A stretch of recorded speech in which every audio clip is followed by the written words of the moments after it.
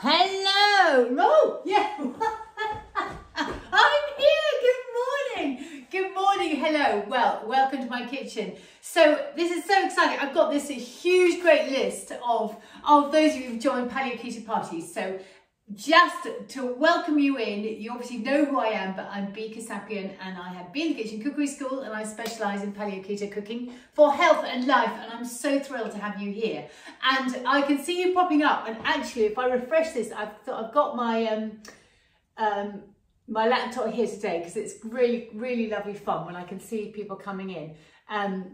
So I'll try and look, only of you who've watched me before know I get carried away, but I'll try and glance back down there just to see if there are any chats. So do put any questions in. If you'd like to, or just say hello. It's really lovely to hear you saying hello, really lovely. But, so I'm here in my kitchen today. This time last week we were in Wales, mid-Wales with Dr. Sarah Myhill, as you will have seen. And so this whole release, so I want to say hello to Joe and Sean and Dina and Lisa and Catherine and Matthew and Sinead and Jane and Sarah and Angela and then Jono and Jane. Hello from last week. I can see somebody popping up and saying hi. What is frustrating is that I can see you popping in over there, but I'm too short-sighted to see, exactly what's going on. But who else? And Jane, and yeah, Maddie, Sylvia, Sabina, Agnieszka and Dawn, you've all come in the last week, some of you, a lot of you in this last week or so, and just a really big welcome. I hope you really enjoy these. So this is where you get my paleo keto tips from my kitchen on a Saturday morning. It's related to what's going on in my head and my life, my garden and my fridges, and hopefully it's a little idea that will just see you through and get you ahead of the game. And this morning, we're making that's the royal that is actually me today. Normally when I say we, somebody else is doing something, but I'm going to make Taramasalata because on our last lunch last Sunday there was the most gorgeous bowls of Taramasalata on the table, and I was listening into Sarah telling somebody how she made it. Oh, it's just so easy, you throw it in. Well, it is so easy, and but you need to know some tricks of the trade, and also what is Taramasalata, where does it come from, how is it made, etc, etc. Right, I'm just going to swap that over for a nice damp J cloth. So also what I talked to you about on these is stuff that's come up that I think is relevant for us to be aware of. And yesterday, in a very human way, I was racing around. I've got a really lovely weekend this weekend, lots of entertaining people, old friends from when I was a shy girl, when I was 19, do the sums on that. Coming for lunch, which is really, so two really lovely girlfriends who I haven't seen. I don't think I've seen them since before I had kids. We've done the Christmas card thing and been chatting, but so that's going to be really fun. So lunch, and then we got friends for dinner, which is really lovely too. So dinner, I think is going to be barbecue. But the point is, yesterday afternoon when Mum was coming for tea and supper, I was like, okay, well I had my sheet and my planning. And I was at the butcher choosing bits of meat for various things, and then they didn't have the lamb neck fillet easily available. They could have done it, but I didn't have the time. So I thought, you know what, I'm just going to take the easy option. And how often do we get caught out by taking the easy option? And I've also done it again, and I'm showing you here. What I want to point out here is that you just have to not buy anything that's got any kind of glazing, flavouring or whatever on it, because this is where the problems start. Now, we've had a makeover on our Sainsbury's, so I was wandering around with my son the other day looking at, all the new things. And I don't often go to a supermarket because it's easier to stay on the wagon if you don't, because you make better choices, because you think about them rather than getting succumbed. But anyway, I was chatting with a lady. We were both trying to find smoked mackerel, and we found it, hurrah. And then I thought, oh look, she picked up the British hot smoked mackerel, and I thought, but with a Mediterranean flavour, and I thought, oh, that could be nice. I want one pack of the ordinary one and one pack of this one. And after what happened last night, I went to the fridge and I pulled it out, and you know what, yet again I've been pulled into it, and it's so good for me to just sort of highlight it to you, because this is where if you're not managing to get your ketones down or read that you're in ketosis, then this is the kind of thing that's going to push you over the edge. So these are Mediterranean flavoured hot smoked mackerel, and I thought lovely to have a bit of a change. And go down to the ingredients list: fish, salt, Mediterranean glaze, first ingredient brown sugar, second ingredient maltodextrin, another sugar. Why do we need the sugar? Now, last night I bought some minty flavoured lamb. I've got plenty of mint in the garden. I've got garlic. I've got amazing olive oil. I didn't need to do that, but it was just do you know what? Let's just give myself a little break. I've got, you know, mum coming and I want to have something for tea, da da da da. So I did that. Well, I grilled them and I set them for the normal amount of time, normal amount of grill. You know, I'm quite a competent chef, know what I'm doing. And then smell a bit of burning. And I think, what is going on there? It's the blinking sugar in the mint glaze. And it's just awful. And actually, when we ate them, I thought, do you know what? It's not even that great. It really isn't that great. So just stick to the basics, you know, stick to the lamb chops. I'll teach you how to do all the delicious things. Right, I've done my rant. Over. Let's move on with the most divine Taramasalata. Right, now did you know what smoked cod's roe looks like? I bought that whole piece, so it would have come up like this. But cod's roe is literally the whole cod's roe, hot smoked, and it's divine. Now you don't need very much, but of course I'm like a, you know, child in a sweet shop. Well, maybe not a child in a sweet shop these days, but I just have to buy the whole thing because I just want to have it. It freezes really, really well, and sometimes you can't get hold of it, so always have some in your freezer. Now, when you buy this from a supermarket, it's pink.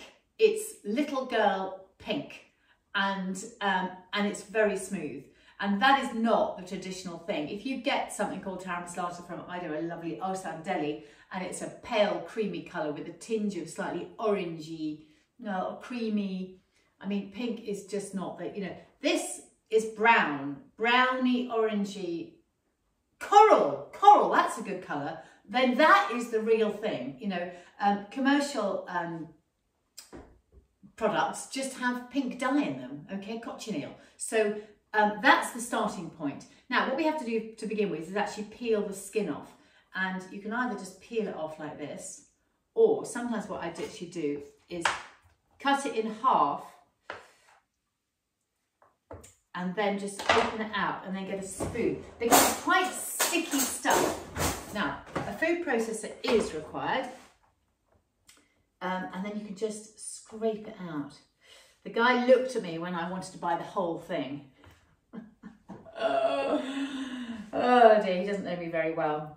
He doesn't know me very well, but anyway, it's very nice that we have got a local fishmonger that I could go to because they are rare. Now, you can buy this online, and I know that's what Sarah does. She buys it online, and don't be shocked.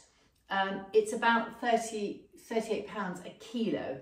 Now, just remember, if you're British, you've probably been working in pounds a lot of your life, so immediately halve that price. 38, 15, 16, 17, £17 a pound. That's sort of just a bit easier on the brain on the Saturday morning. Oh dear. Now, Jono and Jane, if you're there, Jono, I think you might be doing kids stuff, but Jane, if you're there, a big hello. And Jane, we were round the table. I hope you were enjoying. Jane was the queen. She was the winner of the ketone test. Jane is doing an amazing job and getting to ketosis. And Sarah Myhill has a fantastic new machine. It is the gold standard of breath test machines. It costs 200 quid. So we won't all be having them in our kitchen. However, for her purposes, it's absolutely brilliant. And in fact, in the long run, it is the one to get, because I've got the Keto Mojo, but of course you have to keep on buying the little test strips, who are expensive. But I will get a glucose reading, which is something that I want to have at the moment. And you don't get that when you're on the breath meter. But when you're, you know, on a roll and you're doing a good job and you're just doing a check-in, then that is a really, really good thing to have. Right, okay, so I've scraped that, the sticky roe out and thrown the skin away. Now, it's like it's a bit like making mayonnaise. You know, you're going to make much volume from the base camp, and it's strong. So you don't want to use that. I'm going to put that in the freezer for another day. Now, I will wash my hands. I need to chat to you about the other things that I've got on my tray here, which are very exciting. So we're going to have some garlic in there because we do. And Sarah just chucks a whole onion in. Now, typically, Taramasalata is made with bread, and you get sort of yesterday's bread and you stick it under a cold tap or under a tap, and you sort of rinse it out with the water, and that provides some stability for the emulsion. It's going to become a bit like an emulsion, so it's a bit like mayonnaise. Now, to date, what I have done in a gluten-free way is that I've used ground almonds, which are absolutely brilliant. You know, it's more protein, etc. But we do have to be aware that they've got carbohydrate in them. So I'm going to not use them this morning. We're going to do it on the Sarah version. I'm going to stick in a whole onion, super easy, nice white onion, and we're going to have a little play and get it right. And get it, and if I want to put some ground almonds in because I feel it needs it for the stability, then I can do that. But I'll just quarter that up. Good old Magimix, love my Magimix. I took my Vitamix with them last weekend, and they have gone up in price. So perhaps I am coming around to think that, you know, if you don't have a Magimix and you don't have a Vitamix, then maybe you do need to think about, for the long term, a Thermomix. So Morag was our lovely friend, she sells them. And they are amazing pieces of kit, and they are hugely expensive, but you know, it's about having one piece of kit that does everything. So, you know, what can I say? Now I'm going to put in an egg yolk here because it's a little bit like mayonnaise, and that's what Sarah does. So it's so good. I mean, eggs are good for you, more protein. In it goes. Right. Okay, what we also definitely going to need is some lemon juice. Actually, this is a juicy large lemon. I'm going to shout out to my lovely local greengrocers, Leighton's. Now, Leighton's is an amazing local greengrocer to me, up at the top of Bookham High Street, for those of you in Surrey. He's not organic, but you know what? They are so lovely there, and the quality of the food is so good. You just feel organic. So happiness has got to come into it. And Silka, I don't know whether she's going to watch, Silka was with us, and she did an amazing lecture on happiness.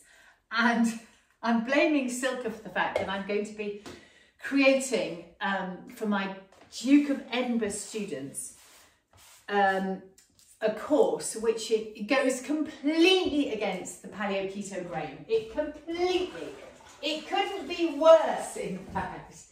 But it's going to make me very happy, and it's going to tick a box. And I hardly even dare tell you what it is, but I think you're going to like it for all the wrong reasons. I'm doing a course for my teenagers called Cakes for Cash.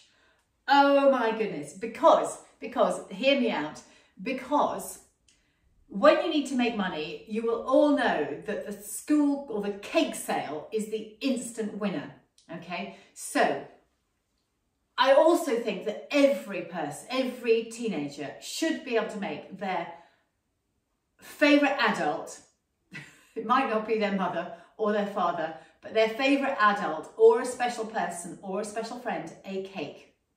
Now, I know I want to wean us out of cakes for celebrations, and I am doing that, but it is deep in our tradition, and therefore, rather than them going and making something, buying something commercial, which, you know, if I'm going to have sugar, I'd like to know what sugar it is. Then I'm going to teach them this cake. So this course is going to be called Cakes for Cash, and it's going to have 12 recipes in it. Brilliant, brilliant recipes that are executed with ease, will look fantastic on a cake sale table, and will sell out immediately. And they will be made with easy ingredients that you can pick up from your local store. And anyway, so yesterday afternoon, I had an experiment for one of them, and I was teased mercifully. I was actually, one of the recipes, is for a bit of fun, is I thought I might have a sort of variation, because thinking about if you were doing a few recipes and you want your cake table to look, I mean, why I'm talking about cake on a Saturday morning is beyond me, but anyway, I'm going to finish. So I was testing my version of Yorkshire Fat Rascals. Well, I think they were very successful, but a Yorkshire Fat Rascal is like a giant rock bun, and it has 2 eyes and some scary teeth, but the eyes were all over the place and the teeth were all over the place. But it made us all laugh, and I was happy because of that, and Mum was happy, and Mark was happy, and Josie was happy, and then Mark's brother and sister up in York, they were happy because they laughed at the pictures. So you know what? Happiness makes you well. I know that. I absolutely know that. And so we've got to get these right things.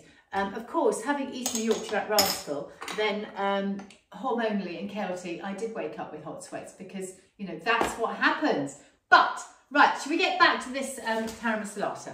So, a refresher, we've got onion in there, we've got garlic, egg yolk, and we've got the base. Now, the next thing comes onto oil.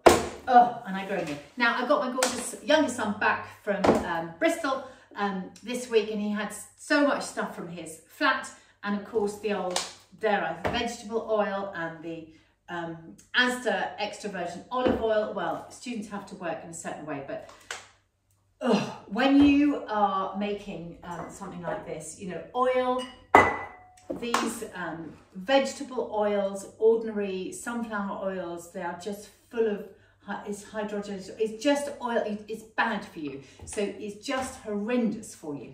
So that's what I want to wean you out of, those kind of oils. But it might be, this is really terrible. If I've got it in the house, it might be I use a bit of that just to get rid of it, mixed with good olive oil, because it's going to go to my lovely guests, and it's still going to be so much better than buying a bought product. And they won't know. That's terrible. Oh my goodness, they might know, they might be watching. Right, let me put this on. Okay, we're on. Here we go. Right, spatula.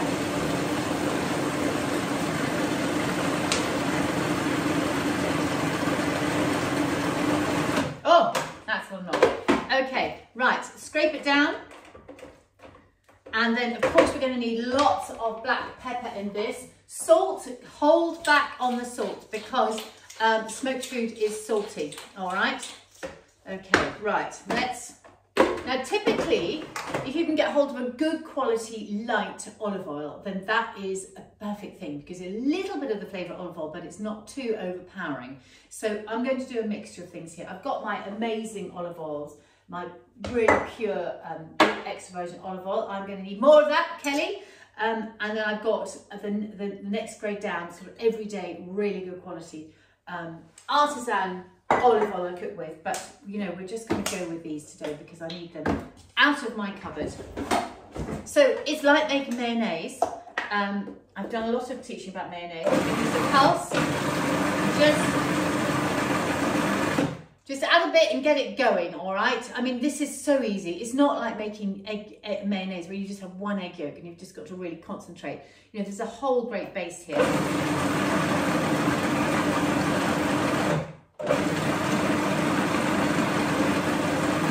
we go. Oh, the smell is amazing. Lovely, right. Oh. Don't look. Don't look. There is something to bear in mind, is that historically, I've now stopped it. Historically, once a year I would deep fry, and deep fry was always around Christmas, and the kids loved some prawns in filo pastry that I could get from my fish supplier, and so it was a once a year thing. And then I realised that actually the prawns they weren't around, and you know the prawns were still in the freezer, you know, come Easter time. So I've stopped that. But the point was, deep frying was a once a year thing, and I used to do it in the utility room. And so the oil I would, because it had only been used once, I would keep and I would put back in this on the top shelf. And once I came to make something like this, and I used the oil that had been used once before to get rid of it, thinking that it was just an ordinary one. Oh my goodness, it was disgusting. So just get rid of it with your garbage. Just don't deep fry. Get yourself an air fryer.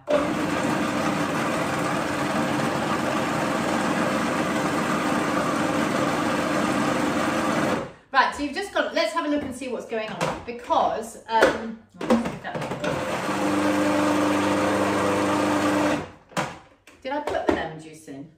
Yeah, I think I did. You just have to keep going until it thickens up, and it will go runny. Right, I'm going to come around to the cameras so you can all see this. At the moment, there's a video camera, it's really runny. Okay, well, it's not really runny, but you just got to keep going with the oil. I mean, this is the good thing about making something like this, because you know what goes into it. And when you're loving it and lapping it up, as I do, you just know that what you're lapping up is a lot of oil and not much cod throw. Right, off we go again.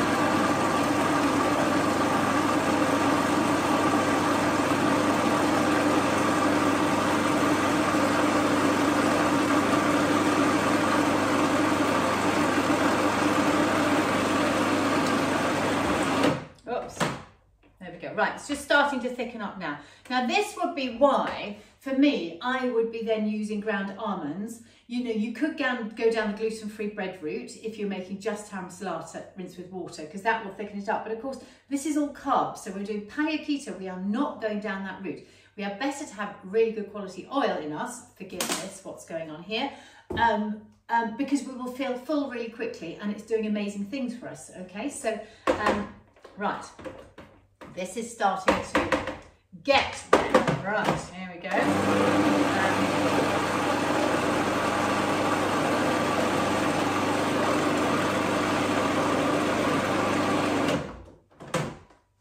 Yeah, it's getting there, but we want to take it a bit further, because what we're going to do towards the end is that we're going to add a splash of water, and that's going to lighten it up and whiten it up. Now at this point, a bit of tasting required, because I need to know whether I'm going to add more olive oil or ordinary oil or whatever it is I'm going to add. Oh, yum. Yum. It's good news. I'm not overpowering on the olive oil, so I'm going to keep going on that bit.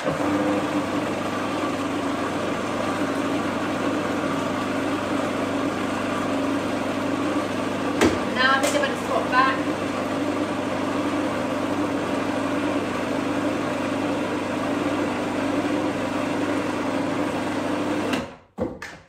Right. So what we've got here is now let's come back to you.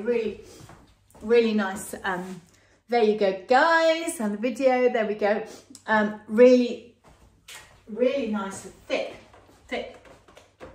You know, it's got to be thick as a dip. So it's got to sit on a cracker. It's got to sit on a crudité. Okay, I'm going to carry on. Just a tiny bit more.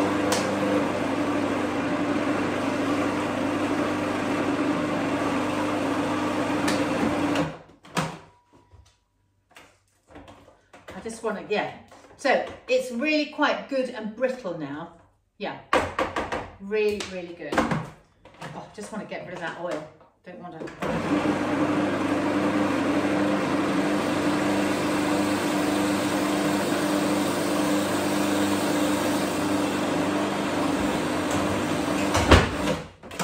Okay, really brittle now. Excellent. Okay, so really thick. Now is the point where I'm going to add, I will just have a little taste again. But you know, I have got in there, not far off, a litre of oil. Okay, so that is what is in taramasalata. Okay, so it's very important that we all know that. So I make my DV students, when they're doing their starting off course, I get them to make mayonnaise, because I want them to know going forward. You know, it might not register on the front of their brains, but it'll be there in due course. Yum. Right, so splash of water. I think we might have some more lemon. I've got lots of lovely lemons yesterday. You could use lime as well. Very good. And then I've got some of my mother's overgrown radishes to serve with. Let's have a bit more black pepper. There we go. Now, so when the water goes in, it's just going to lighten the whole thing up and make it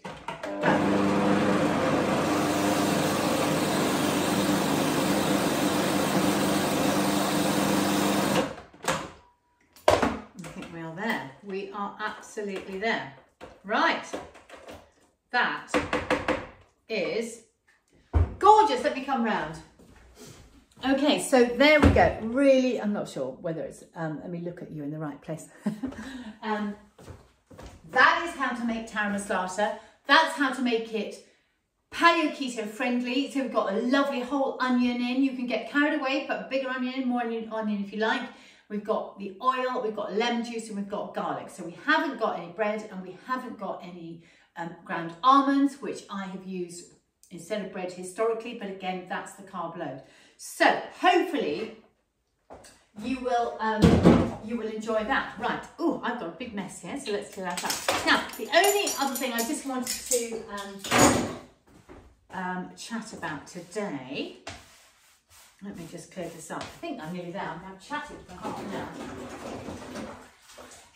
What came to my life? Yes, you know, you've got to face the music. I have to face the music. While I've been away and with the dry weather, the veggies or the salads in my, and the spinach. And actually, do you know what? I didn't see any spinach in Sarah's veg garden. And maybe this is why. Because it's a pain in the neck because it's bolted. And now my veg gardens are kind of overrun with flowering salad leaves and overdone, overdone bolted spinach, which is really, really annoying. And so the point is I need to face the music, go and get it out and replant some other things and manage it a bit more because I'm going to be here for a while now because you can't eat, you know, bolted spinach is not a good thing. So maybe I just need to stick to the can. Goodness knows, but spinach is so lovely, isn't it? Spinach is so lovely. Right, so that is that. Face the music, get into your veg gardens and sort them out. And then make sure while you're in the mix that you pick your radishes. Overgrown radishes are not a good thing. My mum's lovely carer brought to yesterday and she handed me this bag. That just looks like rude. That's a kind of bottom. They are woody and horrible. And actually this one's got, oh my God, it's just brown and disgusting. So, you know, these are going to go straight to the compost. So deal with it. I know I've got some turnips out there, which I never wanted anyway, which should probably go off. But I've also got some kohlrabi, which is fun. And also what Anna, who's been in the Philippines, brought me back was some pure cacao. Absolutely pure cacao. So this is amazing. Now, and that brings me on, and that is the kind of thing that you can put into your chilies for extra flavour. You know, cocoa, the pure cocoa. They do cacao ceremonies. I haven't been to one, so I don't quite know what they do in them. Slightly off the wall, but healing, very healing. So I've got my spired cacao, so I'm going to work out what to do with it. Now, what this brings me back to is that if you got my newsletter, you will have heard about this yesterday. But to say, off the back of being with Sarah Myhill and all the gorgeous people I was with last weekend, I realised I needed to quickly step up and create an essential live course. And so I've worked it out. I've got the name I was struggling on, but it's a live Paleo Keto cookery course. Paleo Keto Start, Succeed, Smile. Okay, because it's really important when you get going that you succeed and you know how to succeed. So I'm going to do it starting in a month's time. Thursday the 18th of July. It's going to be at 8 p.m. and of course it's going to run for an hour or so. It'll be about an hour of demonstrating and then there'll be live chat. And you'll be able to ask as many questions as you like and I'll just keep answering until we get to the end. So it'll be at 8 p.m. UK time, but that is sort of fairly suitable around the world. It's going to be over 6 weeks, okay? Because you need the progression over 6 weeks to get used to it, to be able to ask the questions, to understand the pitfalls and the ways around them, okay? So I'm going to give you, during this 6 weeks, I'm going to give you recipes that you're going to be able to make and bulk up on so that every time you make something, you've made a bit extra for the freezer or the store cupboard. So by the time you get to the end of the 6 weeks, you're going to be in a really, really good place to be able to keep going and doing it yourself and understand how easy it is once you've just got the things in place. And I know that this is going to be really, really helpful. So we're going to have the inaugural one coming. Now I've got to create the sales page. So I've just put out on my newsletter, but if you're interested, please just send me a message. And then anyone who signs up that they're interested, I'll get the course information to you as quickly, and there will be an early bird. I know it's all coming, but you know, it's the first one I'm doing. So I'm really happy to give some really great value to anyone that wants to throw in the towel, throwing themselves into my live kitchen and try that. So I'm really excited about that. And then of course, that will be the great lead up to Sarah actually being here in my kitchen in October. And I say it's going to be a really lovely, exclusive, a special VIP event. You're going to love being here. I know my clients historically have really loved the events here, and we're just in a whole new league now and a whole new stage, and I'm so excited. So that's 10th of October. Again, you can just register interest in that if you like to, but the sales page is open and there's an early bird rate on that as well until August. So have a think, but that again can be a live Zoom event for you as well if you can't get to my kitchen. So that's that. And of course, just keep coming and joining me on the Saturday here. So we had a chat last weekend about the timing, because 8 o'clock isn't, as you know, I was delighted to try it for a while, but actually it's not such a good time in this house anymore. And so I have a chat, and last weekend we agreed that actually going back to the 11 a.m. slot was going to be good. But I'm at a wedding next weekend, so I'm going to start that from July, coming back to 11 a.m. and I really hope that will be a more interactive time for many of you, because it's so nice to know who's there and who I can chat to. I'll have a quick, I've got to work out the system. I'll see if I can see if anybody's there. Oh, where are we? Goodness knows. No, there we go. I think somebody's watching. Me and my technology. Anyway, over and out. Have a great week. Love your Taramasalata. And say you can order online or get it from your local fishmonger. And I hope you have a wonderful weekend and really, really enjoy it. All right. Lots of love, everybody. Bye.